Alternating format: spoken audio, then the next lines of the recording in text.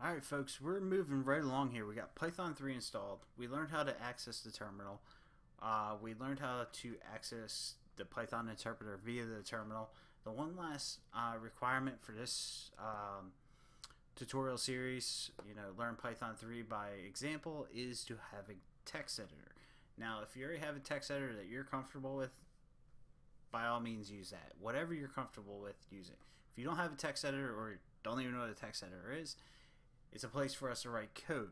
Alright, so if you don't have one, I suggest getting Sublime Text for 3 reasons.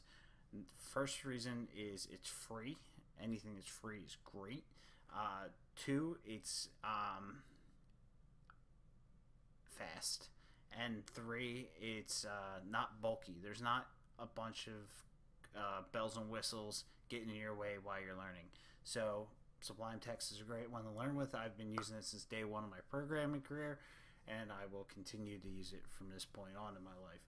So go to sublimetext.com, go to downloads, click on downloads, and then go to your operating system. I'm on OS X, so I'm going to go ahead and click on that, and it's asked me to save a file. I'm going to save it, and I'm going to open up my downloads folder.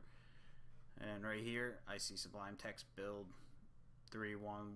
I'm going to go ahead and open that up. And it's going to bring up another window for me to drag Sublime Text into my applications folder. Once it gets there,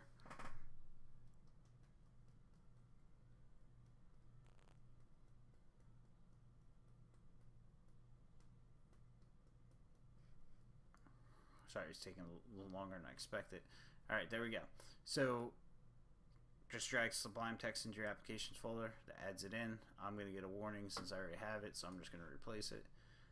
And it's going to go ahead and install it. So, alright, once you got that installed, go to your applications folder and to Sublime Text. Open it up, just make sure it works.